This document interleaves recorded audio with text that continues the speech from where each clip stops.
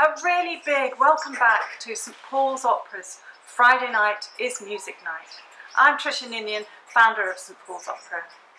Now recently we've all been enjoying a relaxation in the lockdown guidelines, and at our home, St Paul's Church, that's meant the reopening of the doors for private prayer, and I know that's been a real comfort to many people.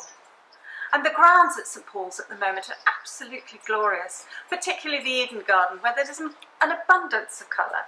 If you're in the area, do go and have a look. It's absolutely wonderful. Now, the reintroduction of live music broadcast has also been happening recently, and I personally have enjoyed the lunchtime recitals from the Wigmore Hall.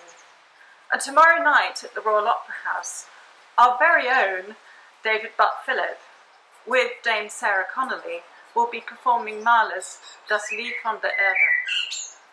Now, our programme tonight has a German feel too. We have a lieder from Schubert and Schumann, some operetta, an absolutely stonking Wagner aria, and some really charming Mendelssohn piano music. Our performers tonight are tenor Hugh Benson, mezzo-soprano Deborah Holborn, two debutantes, both sopranos, Marianne Town-Smith and Joana Fragata, and of course our maestro, Panaretos Kyriatzidis. Have a lovely evening with St Paul's Opera.